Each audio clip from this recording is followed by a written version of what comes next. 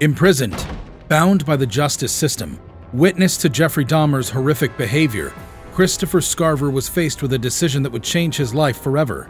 Would he stand by and watch, or would he take matters into his own hands and bring an end to the atrocities committed by the notorious cannibal? This is the story of Christopher Scarver, the man who took justice into his own hands. Welcome to Crime Site. We all know the story of the monster that is Jeff Dahmer, but how much do we really know about the man who ended him? Christopher Scarver's life was a story of a man struggling to find his footing in a world that had dealt him a tough hand. From a young age, Scarver had to endure abuse and neglect from those who were supposed to care for him. Despite these challenges, he tried to make the best of things and found work as an apprentice carpenter with the Wisconsin Conservation Corps. However, his life took a dark turn when he was fired from his job due to his erratic behavior. It was around this time that Scarver began hearing voices. These voices were like a dark whisper in his ear, calling him the chosen one. He felt as though the voices were a call to action, to do something significant and make his mark on the world. But the problem was, Scarver had no idea what he was supposed to do or where to turn. The anger and frustration that had been simmering inside him for so long finally boiled over. In 1990, Scarver walked into the Wisconsin Conservation Corps with a gun and demanded money from the site manager, Steve Lohman. When Lohman only provided him with $15, Scarver was naturally outraged and did what anyone crazy would do. He shot him 3 times in the head, killing him. He then fled the scene, but was eventually caught by police and sentenced to life in prison. Scarver's time in prison was far from peaceful. He was housed at Columbia Correctional Institution, where he shared a cell with the notorious serial killer, Jeffrey Dahmer. His anger and frustration continued to escalate, and in 1994, he took matters into his own hands and assassinated the notorious monster. From then on, he'd always be known as the man who killed the cannibalistic serial killer. To get the full picture, first, let's do a little recap on how the two prison pals ended up in the same place at the same time. As you recall, Jeffrey Dahmer, also known as the Milwaukee Cannibal, was a real-life monster who terrorized young men and boys in the late 20th century. Dahmer's killing spree started in the late 1970s and continued for over a decade. He lured young men and boys to his apartment, drugged them, and then murdered and dismembered them. In some cases, he even engaged in cannibalism, eating parts of his victims' bodies. Yikes, right? When police finally caught him in 1991, they found a scene straight out of a horror movie in his apartment. Dismembered bodies, refrigerators filled with human remains, and all sorts of tools used for the dismemberment. It was a shock to everyone who knew him as a seemingly normal guy. Dahmer was sentenced to multiple life terms in prison, but he wouldn't live to serve his full sentence.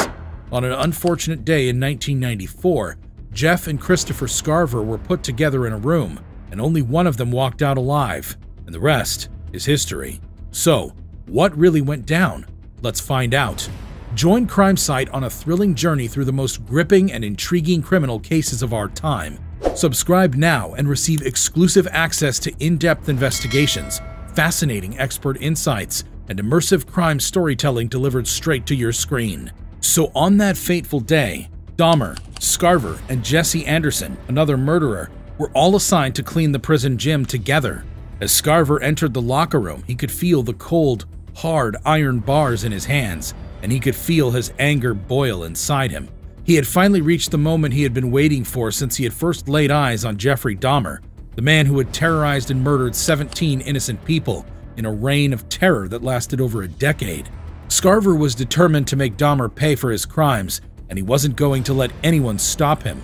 The fact that he was all alone with Dahmer in that locker room was a mystery to Scarver, but he didn't waste any time. He confronted Dahmer with the news story that he had kept in his pocket, and he asked him if he was responsible for the horrific acts described in the article. Dahmer's face turned pale, and he started to look for an escape, but Scarver was too quick for him.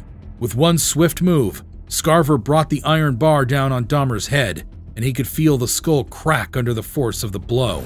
Dahmer went down, and Scarver was not done yet.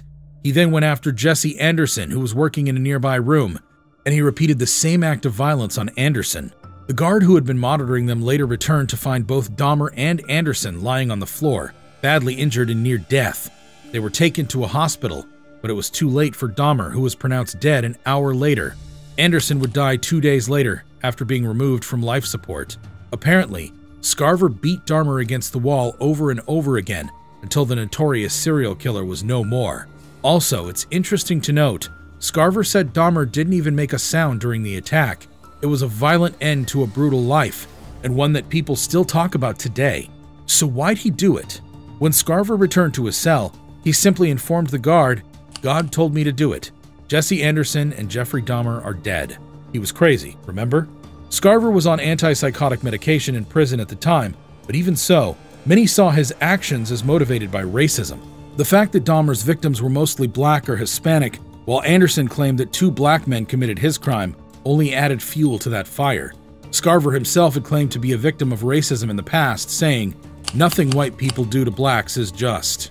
But Scarver's hatred for Dahmer went beyond just racial tension. He loathed the serial killer for the sick and twisted games he played with food in the prison cafeteria. Dahmer would make dismembered limbs out of prison food and use packets of ketchup as blood. It was a terrorizing sight for the other inmates, and Scarver was determined not to become one of his targets. As Scarver himself put it, he would put them in places where people would be. Dahmer had crossed the line with everyone in the prison, from inmates to staff, and Scarver knew that he needed to keep his distance from the madman. Even after being escorted by a guard at all times, Dahmer still managed to have heated interactions with other prisoners, but Scarver stood firm, never approaching the serial killer. He was a lone wolf in the prison yard, determined not to become the target of Dahmer's truly disgusting humor. Years later, Scarver still remembers the events of that day vividly, and has more to say about the serial killer he so vehemently despised. It's clear that the wounds from that encounter run deep, and Scarver will never forget the terror that Jeffrey Dahmer brought into his life. Scarver's life behind bars took a tumultuous turn after he killed Dahmer and Anderson. He became the subject of media attention and public curiosity, with many people wanting to know more about the man who killed the notorious serial killer. In the wake of the killings, Scarver was placed in segregation for his own protection, but he felt that he was being punished and mistreated. He accused the officials at the Wisconsin Secure Program facility of cruel treatment and filed a civil rights suit. The trial was a media circus, with journalists and spectators filling the courtroom to get a glimpse of Scarver and hear his story. However, despite his allegations of mistreatment, the court did not find in Scarver's favor, and his suit was dismissed. Despite this setback, Scarver didn't give up. He filed an appeal, hoping to have his case heard once again, but unfortunately, that too was unsuccessful. Although Scarver has been locked up for over 2 decades, his story continues to captivate people, and his name still evokes strong emotions and reactions from those who have heard it. Whether you view Scarver as a hero or a villain, one thing is certain: he will always be remembered as the man who took down one of the most notorious serial killers in American history. What do you think about what he did? Let us know in the comments. Like, subscribe, and click the video on the right for another horrific story. See you next time.